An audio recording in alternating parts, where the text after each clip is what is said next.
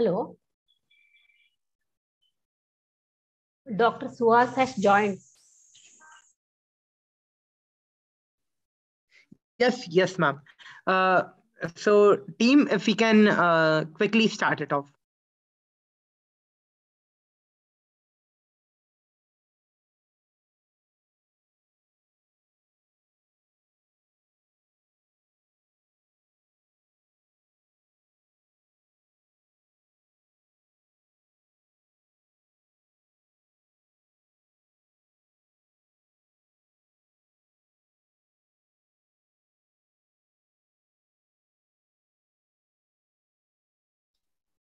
Are we live on YouTube? Yes, Miller, we are. You may please proceed. Good. Just a minute, Suhas Srihari sir is there. We just need to make him co-host. Achyut, can you please do that? He's unable to unmute himself. Just a minute. I have allowed it. So. Sir, can you try it now?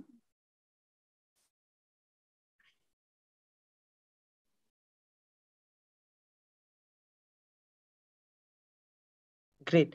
Over to the MCs. Welcome, sir. Welcome on board. Good evening, one and all. Good evening, one and all. Welcome back to yet another exciting session. I'm Nilay and I'm here today representing CheckDate.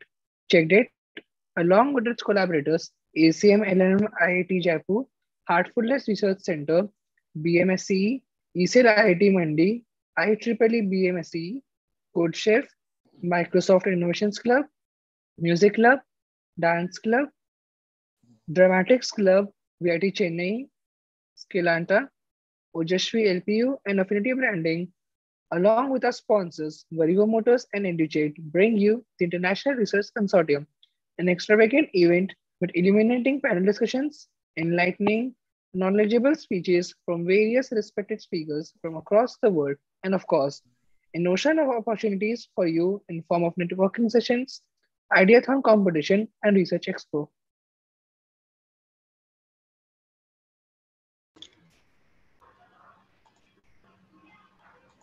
Dear attendees, Checked In brings to you its mega internship program from where you can gain insights into the real world. For more info, please head out to our website. Also note that you must fill in the feedback forms for your attendance in the consortium.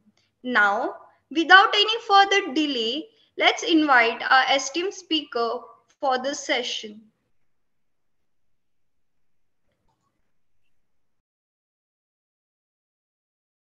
Dr. Suhas Srihari is the Assistant VP of the Model Development Center of Excellence at Wells Fargo, San Francisco, where he leads efforts in explainable ML models, hyperparameter optimization, anomaly detection, and sparse representations. He earned his PhD in electrical engineering from Purdue University. His research interests lie in explainable AI, ML, computational imaging, signal processing, optimization, statistical modeling, estimation, and prediction for a variety of real-world applications. He believes in blending and applied mathematics to engineer solutions for the significant concerns in healthcare, finance, and scientific imaging. Now I would like to hand over to Suhas sir to give his various insights. The stage is all yours, sir. Sir, we are unable to hear you.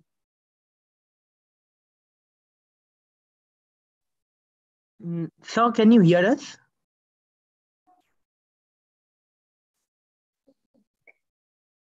I think there's some.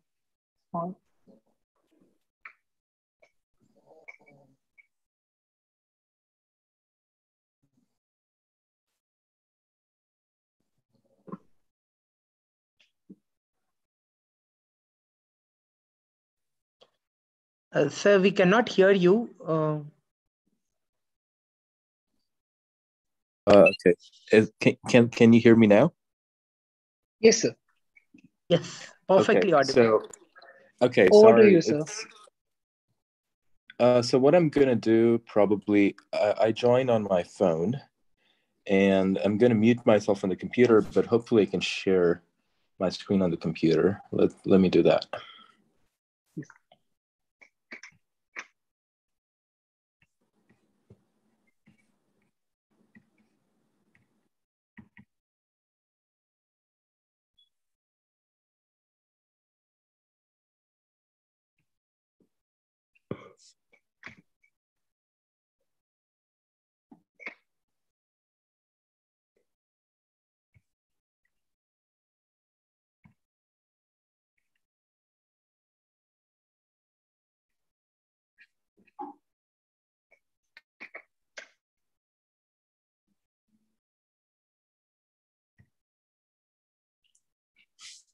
Okay, can you see my screen? Yes, sir, your screen sharing is visible. Okay, excellent. Okay, I'm sorry about the technical glitch. It's mostly on my side, but thank you so much for inviting me to share some of my perspectives from AI with you.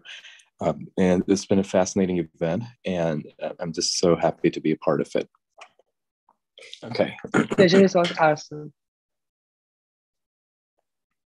So what I thought of talking about today is a little bit of explainable machine learning and computational imaging. The idea behind this is sometimes, I mean, we all have smartphones and we take pictures all the time, but sometimes what happens is you have a shortage of some sort. You know, there's a resolution problem every year.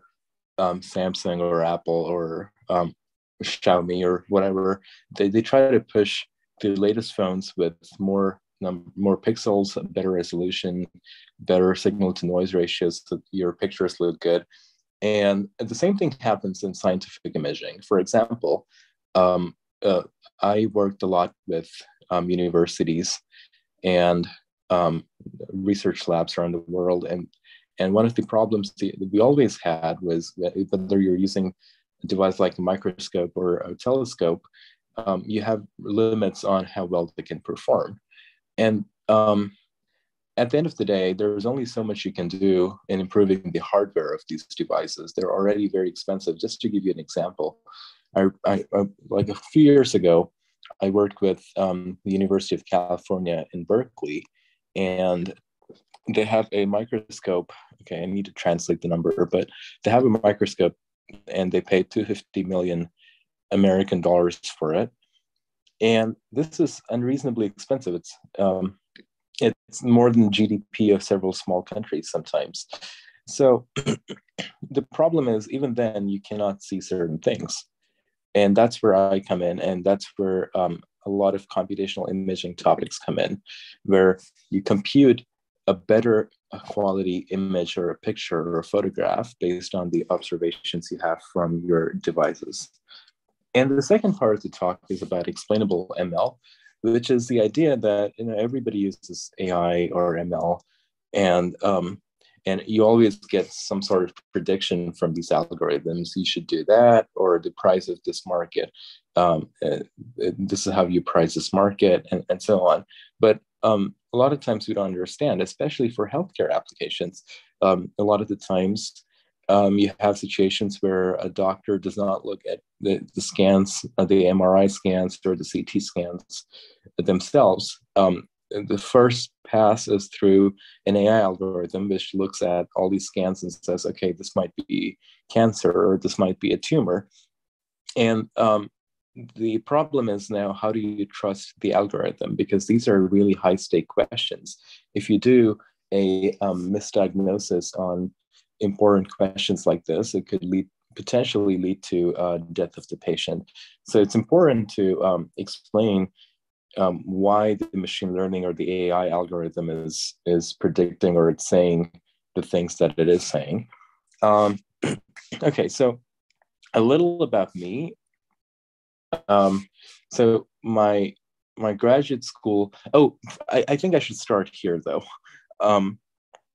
My undergrad was in BMS, and I had a lot of fun. It was some of the best years of my life. And Dr. Ajeshwari Hegde was one of my professors. She's such a fascinating person. So when she was involved with the IRC, I was like, I had to be a part of it.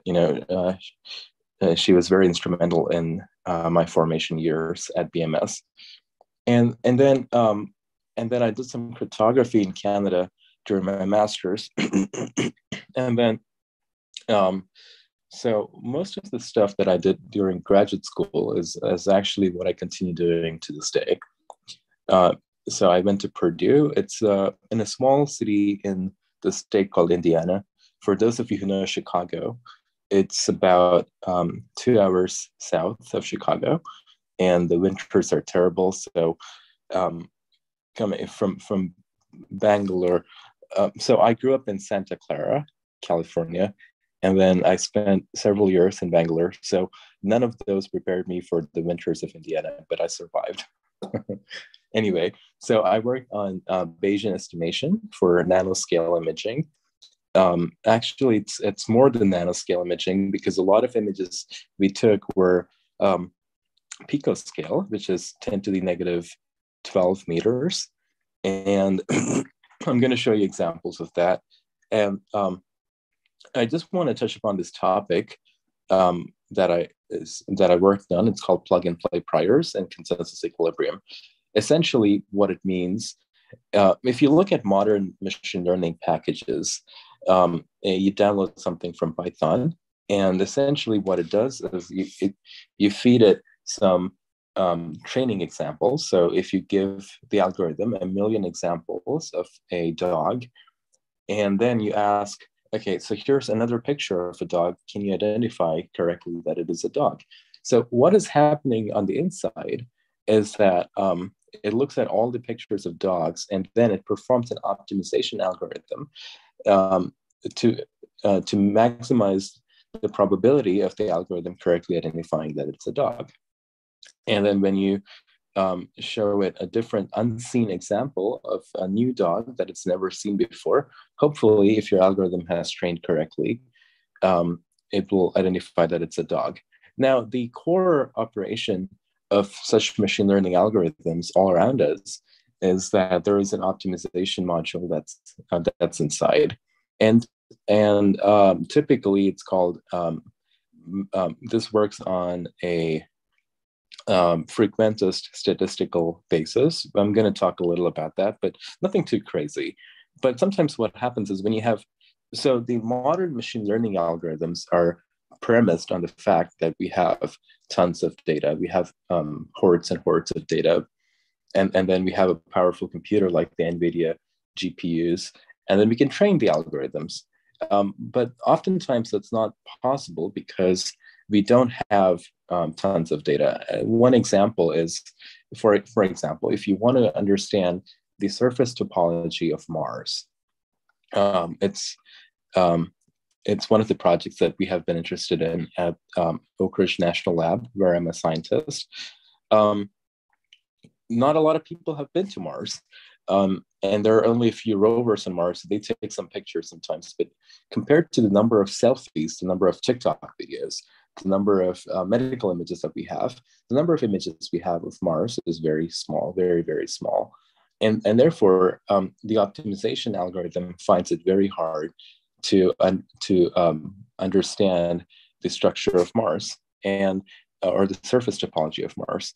So for problems like in scientific imaging, for problems like that, what we end up doing is if we have very limited data, we then supplement the shortcoming of having very limited data with a knowledge we have from some other source.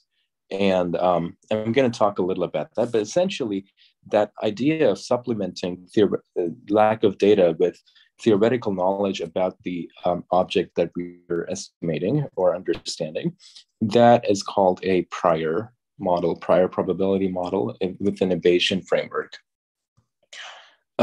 So we'll talk about this later, but plug and play, this is my baby. It's been used in hundreds of science applications. But if any of you uses the Samsung S20, Samsung Galaxy S20, the fingerprint sensor is based, the biometrics for that is based on my plug and play algorithm. Okay, so that's the background. What I do at ORNL is right now I'm working on secure face recognition algorithms. The problem is a lot of times you have security footage, or you walk into an airport or a transit center at a bus stand, and these are all monitored. So there's live security footage that comes in, and there's some officer in the background who looks at these and says, okay, that looks like a suspect. But now the problem is that there are a lot of these groups, for example, based on, in America especially, there have been a lot of targeted crime against Asian Americans or Asians in general in the recent past. And then there are also there's a historic problem with the Black community. And this is very unfortunate. It should never happen, but well, the truth is sometimes it happens. And this is because the people are biased against certain other types of people. And there's also a lot of other things. So, for example, a white male man might be less suspicious to people than a Black woman. Or so there is also a question of gender that is involved. So a Muslim person might be more inclined to be believed to be a terrorist than somebody who's non-Muslim. And and it might be true, it might not be true. So the whole idea is that the minute you see somebody's face, we tend to make a lot of judgment about them. And in order to prevent that, one of these projects that we are doing here at the lab is try to mask the features of the face, but still have a robust face recognition. And I'm also working on fraud detection in healthcare. Healthcare is a very big topic in America, probably more so than in India, but the problem is that there's so much fraud that happens. There is a doctor. This problem is in India too. I know this because it happened to my grandfather. He went in he was 92. Okay, so it was a pretty advanced age. He went in with a knot in his tummy, in his stomach, and he was like, okay, something doesn't feel well. He got every single test done that was on the roster of the hospital. And well, we loved him, so we paid the bill. But sometimes you begin to question, did the doctor really need to do 102 different diagnostic tests on them just because we're going to pay?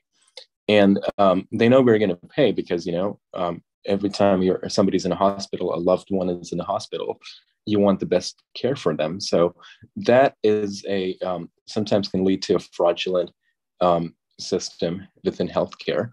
And so I work on detecting fraud like that.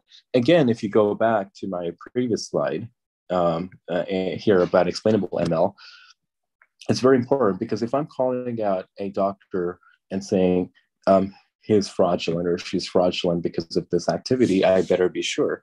Why does my algorithm think it's fraudulent? And okay, so I spoke about some of my previous work. I spoke about what I did at Purdue. I was also at Wells Fargo for about 4 years prior to the lab. And I worked on hyperparameter optimization, which is essentially saying if you have a machine learning algorithm, there are hundreds of different parameters that you've got to set. And it's not very intuitive or obvious how you set those parameters, but the result of your machine learning algorithm depends heavily on the parameters you choose. So is there a smart way, an automated way of choosing those parameters is the question that we tried solving. And then anomaly detection, but instead of healthcare, I worked on financial crime. So if somebody steals your credit card information and tries to buy a leather bag in Mumbai, that could be potentially anomalous because you don't do that often, and so it could be also fraudulent. So I worked on those algorithms during my Wells Fargo stint. Okay, so recently,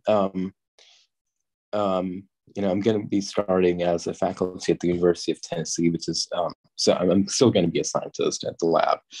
And I have a bunch of things that's going on there. And explainable ML is actually at the forefront of the topic, so which is why I want to talk to you a little about it today.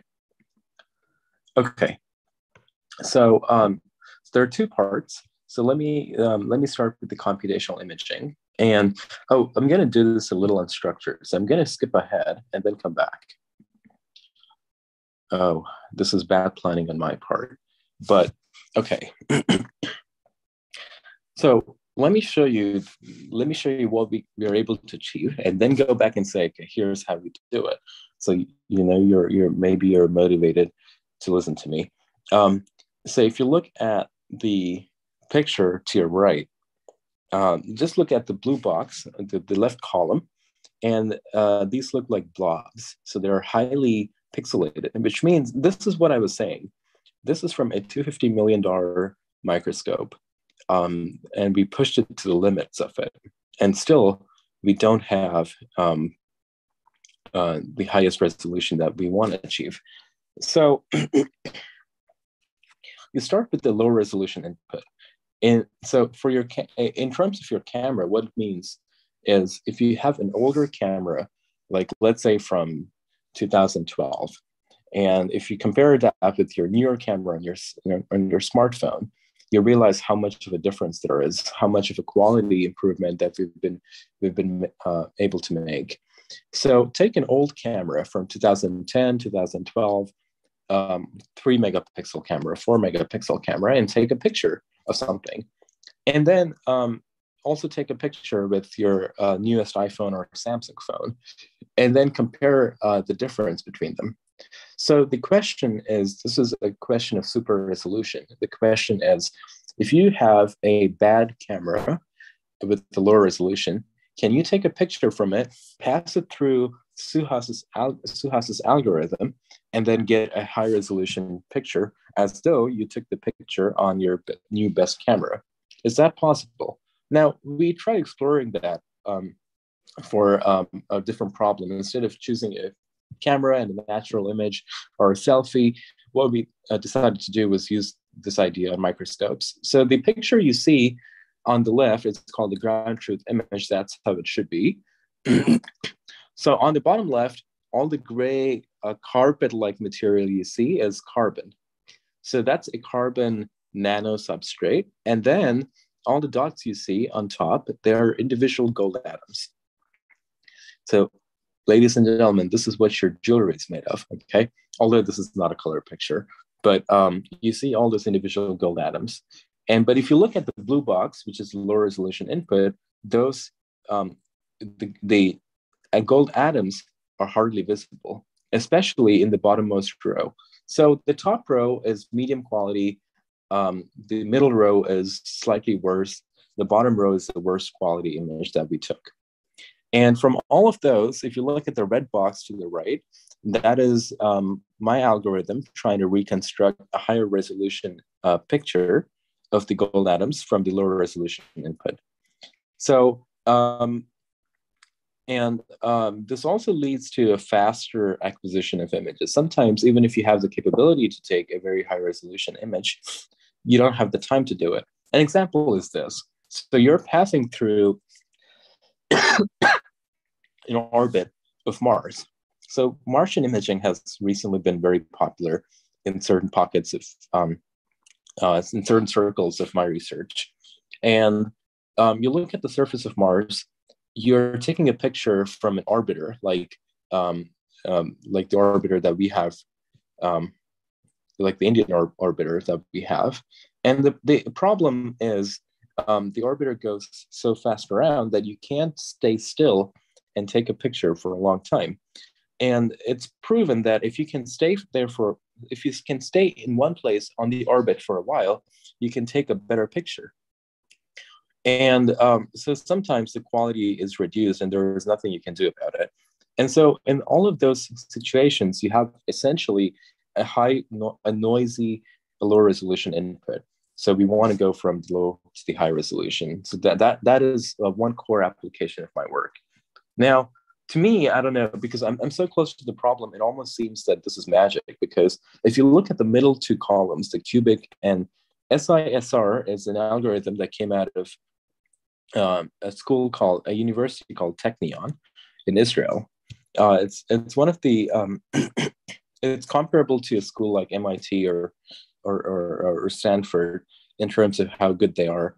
But if you compare their outputs to what we've been able to achieve, there's a tremendous amount of difference.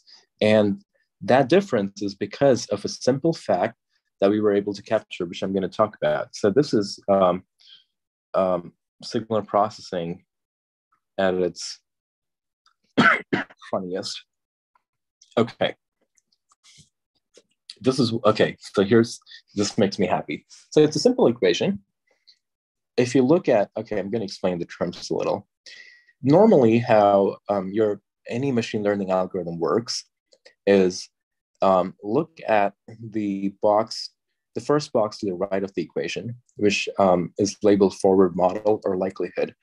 So most machine learning algorithms express your problem as a probability, and then they try to maximize the probability. Now, Y is typically the whatever signal or image that is measured or is observed. So if you take a crappy picture, if you take a really bad quality picture, that is Y. And X is the quantity you're trying to estimate. You're trying to get out of your optimization. So in our case, Y would be the bad quality image and X would be the good quality image, but you don't know what X is. That's what you're trying to find out. That's what you're trying to compute.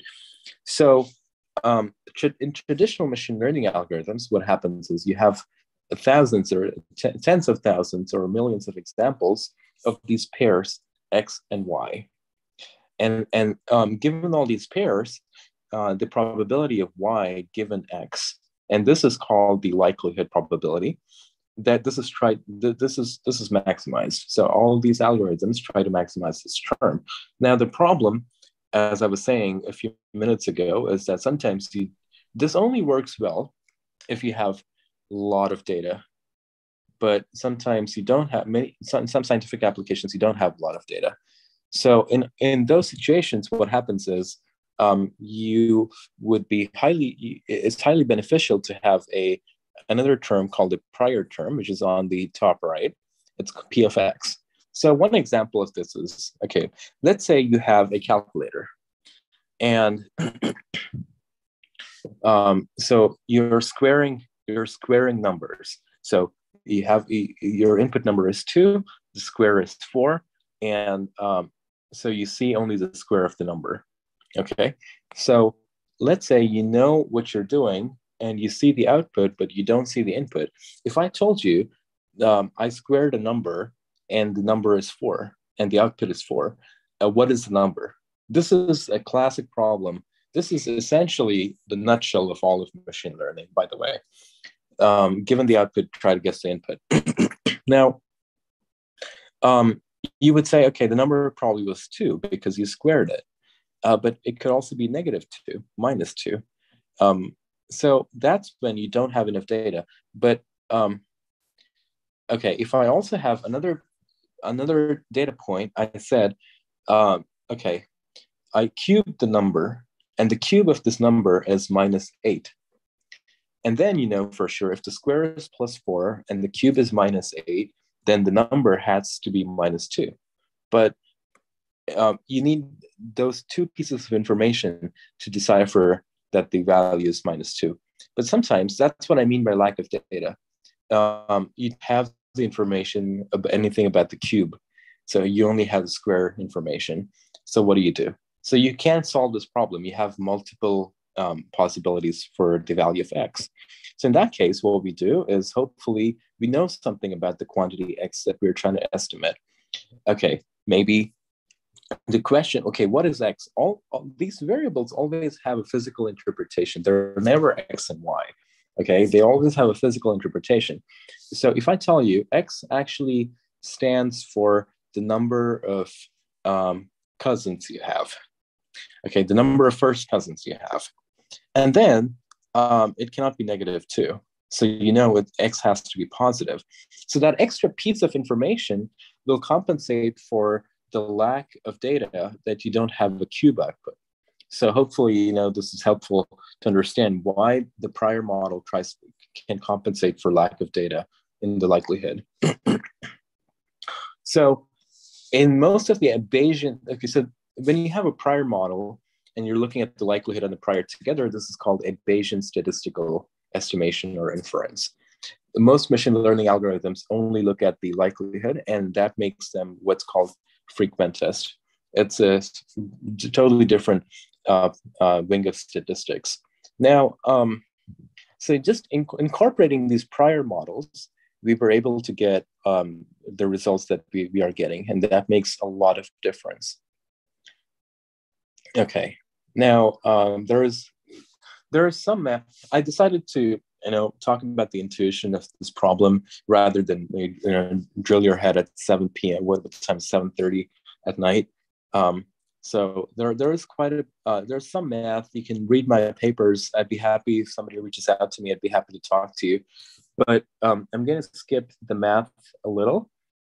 And let me just say that my collaborators and I have developed an algorithm, which is plug and play that I was talking about. And in plug and play, it's easy to bring in prior models. So if I'm in the elevator with, Professor Siena Rao, and he tells me, okay, based on all my years as a Nobel, as a really top scientist, this is what I believe.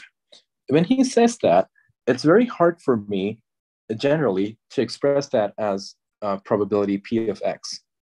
What he's saying is valuable.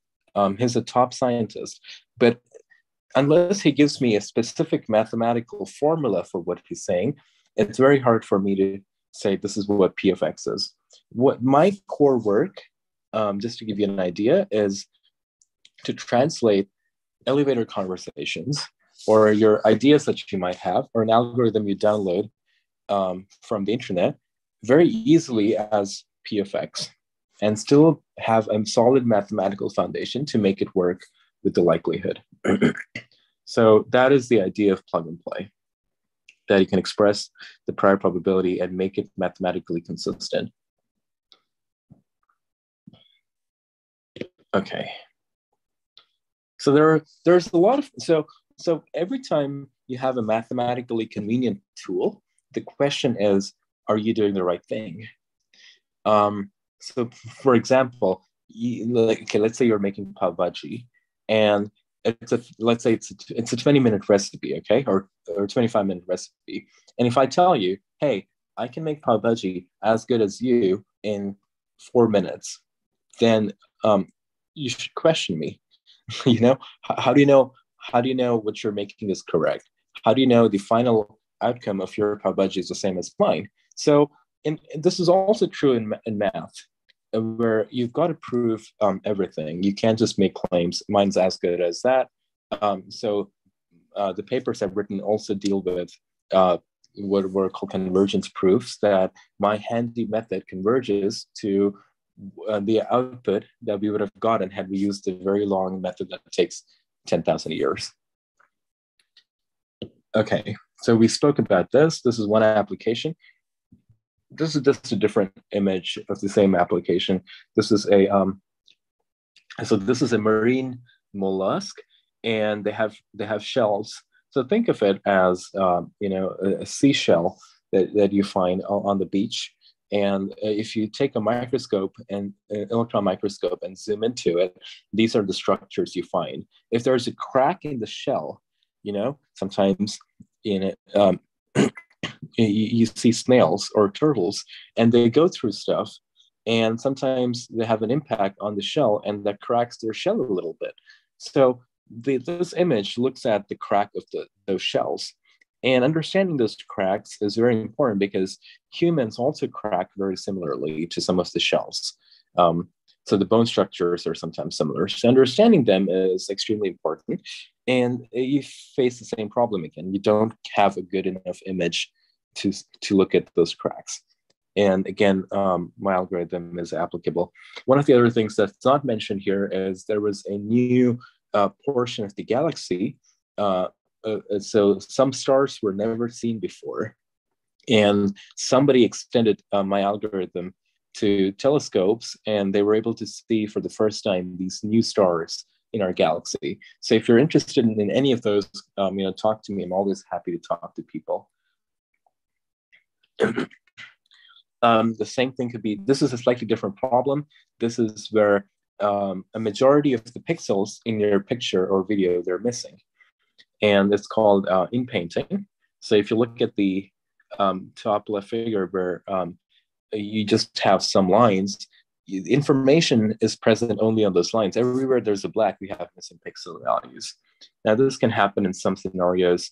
One example is that if somebody photobombs you, you're taking a family picture, you only take one picture, somebody photobombs you, you got to remove that person from the picture. Now Adobe Photoshop can do this well today. But what people need to realize is that the algorithm that Photoshop uses is an algorithm like this. It's called in-painting. And so I worked on such algorithms for scientific problems. And then this is silicon dioxide. This is again nanoscale imaging. So with our methods, the bottom three are results from my methods. So you see the difference between the bottom three and the top method, which is an industry standard. What I'm trying to show you is really by expanding your idea of statistics, you can say, well, machine learning is machine learning. You just throw data at a powerful processor, it's going to do work for you. No, it's not magic. So sometimes you'll have to, get your hands dirty and open up the objective function, the loss function, whatever you do in your AI module, and try to understand this in a Bayesian format. And that's going to improve a lot of things that we do on a daily basis. This is especially critical for healthcare. We can spot tumors. I worked with Siemens on it, where the interference of human tissues based on the magnetic flux in your MRI machines, the interference is too much. The Siemens machines had false tumors because of that. It's not only for Siemens. It's the same for GE, the same for Philips. They all have problems. This is called a bias field problem in MRI. And one of the only ways to solve that convincingly is to use Bayesian modeling. So my message for you is try to expand your idea of statistics, try to go Bayesian, and in a lot of situations, it could be very instrumental in getting reliable outputs. Okay, I'm going to spend 5 minutes. I don't know, how much time do I have? I'm going to spend 5 minutes on this section. Okay, so neural networks or deep learning or neural nets or any kind of learning these days, it's all the rage. For example, in most of the apps you use, if you're using Instagram and you use a filter, and if you're using TikTok and you use I don't know I don't use TikTok, so I'm gonna say something stupid about TikTok. Okay, so so if you use any of the modern algorithms based on Facebook or whatever, everything typically is a neural network, and especially in the age of privacy concerns, it's important to understand what those neural networks are doing. Also, MRI scans are given to neural networks for analysis, for example, and like I said, in order to say that's legitimately a tumor or it's not a tumor, it's a lesion, it's nothing, it's just a mole, whatever you're going to say, you got to understand why the algorithm is making that prediction, so you understand if you can trust the algorithm or it needs more work. Maybe you've got to retrain it. You need a stronger AI machine. So, well, it's estimated that by 2030, the economic output from AI is going to be $13 trillion. It's bigger than India's GDP. So if you're spending and making that kind of money from AI, we better understand what goes on inside it and what the limitations are. And also a new thing, and especially in the US these days, it's called uncertainty quantification. There is uncertainty that comes with machine learning and AI predictions, do we understand that uncertainty? So what I'm thinking is, these slides are public, so I can maybe share a copy of the slides with the organizers, or if you're interested. So take a look at the slides, and we can always talk more, but I just want to give you the intuition. If you look at, so what we want to do is, if you've played the game of 20 questions, and so let's say I used to play this game with my cousins when I was younger, and it was called Name, Place, Things or something. So I basically think of a name or a place or a thing. Okay, let's say, I'm thinking of, somebody. Okay, I'm thinking of my dad, and then so my cousin is supposed to guess what I'm thinking of, and they ask me, is the person you're thinking, is it a person that you're thinking, and then I say yes or no. If it's a person, yes, and then they ask, is it male or female, and then you say male, and so on. You get the picture. So after asking about a few 6 or 7 questions, sometimes you don't even have to go to 20 questions, you can understand or guess what I'm thinking about. Now, such algorithms in machine learning are called tree-based learning. So it's like a decision tree. Every point in your decision tree is a single question, which is a yes or no question. And based on that, you can understand, you can go further and further and further. And in a few steps, you can understand what's happening. Now, neural networks are different because, so you see the red or the orange, brown, or I don't know. Am I colorblind? I don't know. Okay, seems like brown or orange. If you see that dot circle, that's a representation of a neuron. A neuron is basically the same neuron in our head. So, but we have a mathematical representation of it in order to build these algorithms called neural networks. And they have multiple inputs, exactly like our neurons. And sometimes when the inputs are a certain way, the neurons fire. But the neuron fires, there's an activation, and then there's an output from the neuron. And then that neuron is connected to a different neuron. So just like in the brain, there's a whole interconnection of neurons, and sometimes some neurons fire, and that triggers multiple neurons to be fired. And so multiple people have spoken about mindfulness and meditation. So that's exactly very similar to certain things. So that also depends. So processes like these also depend on your neurons firing in a controlled manner or in a manner that's favorable to the outcome. In order to understand these firings, especially in complicated networks, we can model the neurons. Instead of neurons, we can model them as decision trees, which is like playing 20 questions with your brain. Essentially, that's what it is.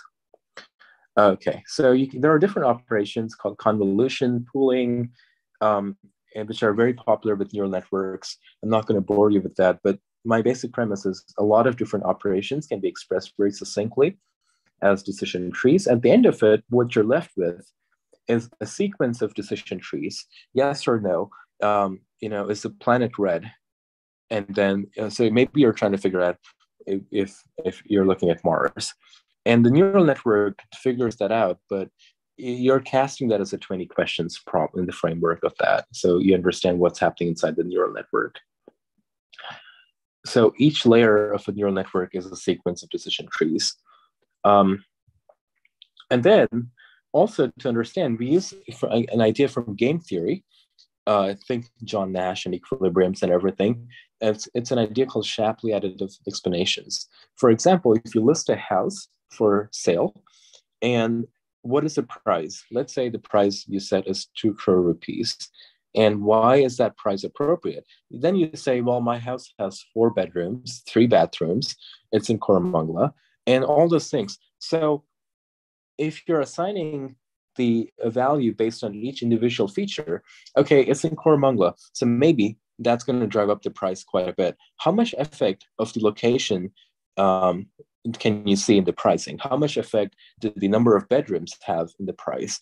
So the individual contributions of all these different features of your house what can you understand the individual contributions of all of these? So that's where Shapley analysis comes in, and we can use those ideas to understand what is the individual contribution of a particular pixel or a part of an image that contributes to you saying that picture is a dog. Why did you say it's a dog? Why is it not a cat? And then you say, well, look at the tail, or look at the whiskers, they're different. Look at the eyes, they're different. But if you look at the belly of a dog or a cat, one tiny portion might look very similar. So that portion is not very important. So I'll give you an example here. And here's a picture of a panda bear. And so the algorithm correctly identifies it as a panda. You add some noise to it. The noise is not even visible. I have exaggerated the noise here. So, and the right image is the noisy image, but to a human, it's still a panda. I don't even see the noise. But the same algorithm now says it's a gibbon, which is a type of monkey, And why? What happened? So this is an example where AI is going crazy. Imagine what would happen if this happens in a medical setting or in a healthcare setting where the AI says somebody has cancer and they don't. Imagine the kind of stress. Or if they say you don't have cancer, but you do, and you never get treated for it. Or if the algorithm does not predict an impending heart attack in 6 months. It actually saved my grandfather once. They predicted his heart attack, and he lived for a while longer because of that. So imagine if these mistakes happen in healthcare settings. So my research is trying to understand the inner workings of these algorithms and see why certain decisions are being taken. And based on Shapley analysis and my decision tree approach, my explainable AI says that you see the red box on the gibbon image, the panda, but incorrectly recognized as a gibbon. That red square is where 35% of the decision making is happening. If you look at that portion on the gibbon's face, it could be a little confusing. So really the solution is for the algorithm to focus not on that, but on broader features so that it wouldn't make mistakes like these. Anyway, so I just scratched the surface. There's a lot to computational imaging in AI, and it's reshaping the way we look at the world, and it's becoming an increasingly important part of our life that we can't ignore. We cannot say the algorithm will take care of it, because it's not. It's up to us. So embrace all the hard problems, and statistics is probability and statistics. They're very powerful tools. This is okay. You don't need this, but I also have a course on foundations of signal processing, estimation theory, optimization, and machine learning. If you're interested, talk to me. All my courses are free, by the way. I think education should be free. So I'm not here to sell anything to anybody. I'm just here to share my experiences with you. And thank you so much for the opportunity.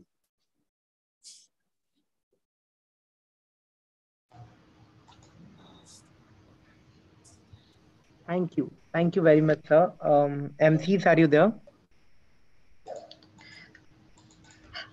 Thank you so much, sir. That was a mesmerizing session. Thank you for your valuable insights. If anyone has any query regarding the session, please let our speaker know. So I have one query. When you did mention that even the Philips or maybe other companies MRI machines which are coming in the market, they also have some biases into it, and some errors are there. Then how should we take care of them as well? Like, how should we consider them as well while preparing an algorithm, maybe for diagnosing a disease from an MRI scan? Specifically for an MRI scan, it has nothing to do with the company, which is why I don't know anything about Philips. I worked only for Siemens. And the reason I said Philips and GE is that this is a fundamental problem in how the magnetic field interacts with tissues. So imagine there is a cross-section of an MRI image in your abdomen, and you have a liver, you have your spleen, you have the pancreas.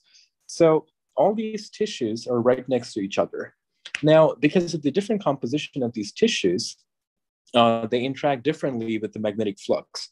Now, this problem is, if you have a 1.5 Tesla or a 3 Tesla magnetic scanner, the issue is not too bad. But if you have a 5 or a 7 Tesla scanner, the high end, the magnetic flux is so strong that you begin to see these problems. And as long as you understand the physics behind it and the biology behind it, that's how you start fixing those problems. For example, now there's this other area in signal processing called wavelets, right? I don't know if you ever did wavelets in signal processing. We all took I took signal processing as a course in my undergrad, for example. And then there was this tiny thing called wavelets, and then you totally forget about it.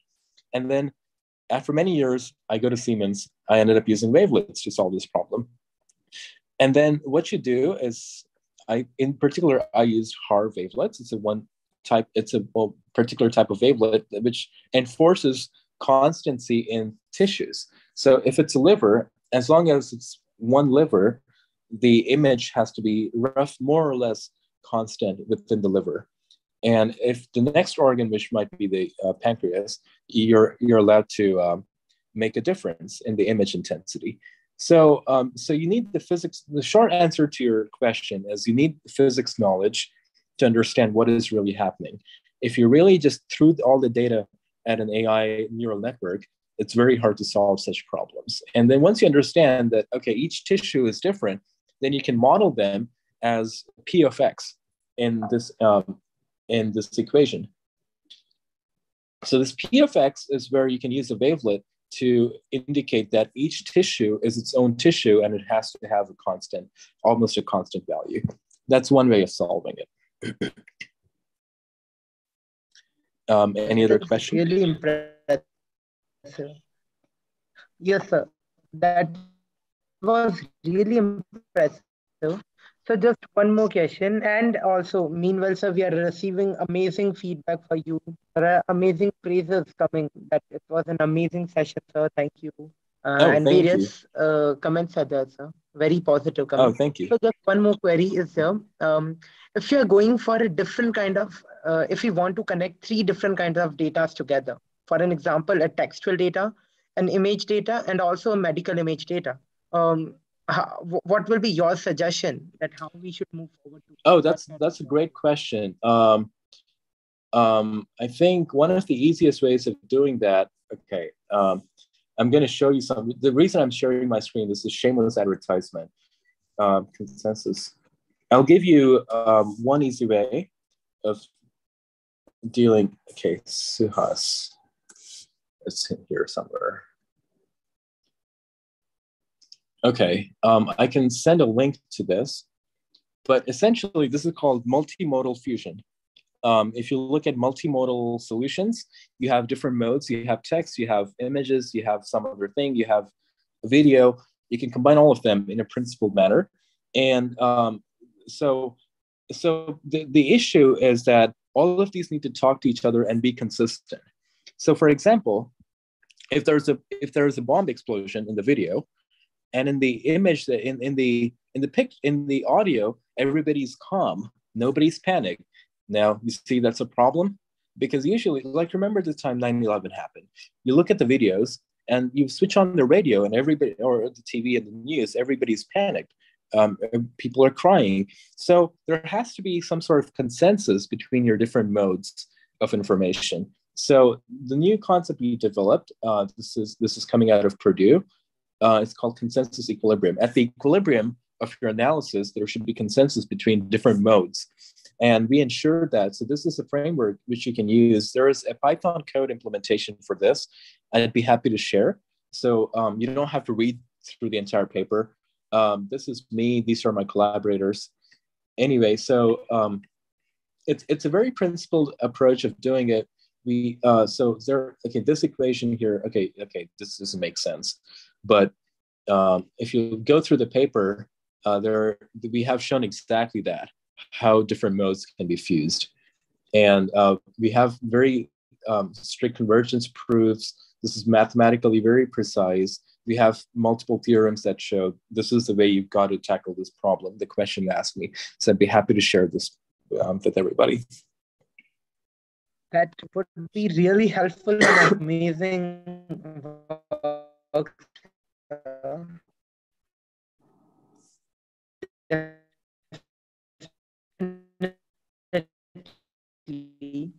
So now it's time for vote of thanks, sir, and I will take immense pleasure of it.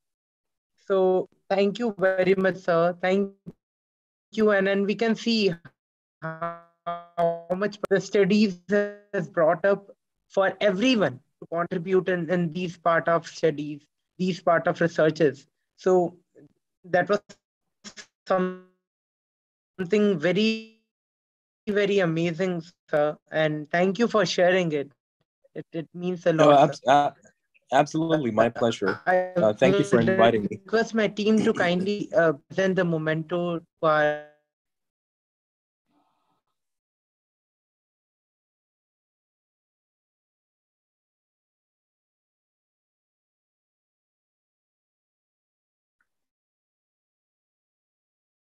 I hope I'm audible now. Yeah, I can hear. I'm so sorry for the network issues at my place today, but I'm extremely It thankful, happens. sir. What an amazing and qualitative session you have brought. Thank you very much, sir. And definitely it's going to help us throughout in our journey whenever we are working on ML or AI algorithms or creating our newer algorithms.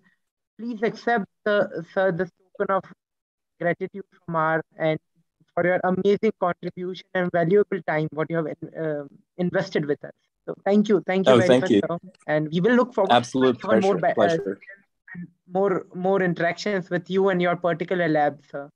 So once Absolutely. again, thank you very much, Thanks and for take having care, me. sir. Be happy. Thank you. Yep. I would love Be to well. Thank thank you. two amazing mentors, Dr. Susan Elias and Dr. Rajeshwari Hegde, for their amazing contribution towards our team, towards this personal research consortium. Because without them, this would not be a possibility. Thank you very much, ma'am, for being there and always guiding us throughout. I will also like to thank our sponsors, Verivo Motors and EduCheck, for having faith in us and their trust in us, and each and every collaborators for their amazing support and complete organizing team. Thank you very much, guys, and stay tuned for the another session coming up on Power of Thoughts by Dr. Rajeshwari Hegde. Before that, we will be having a small live concert. So, Achyut, if you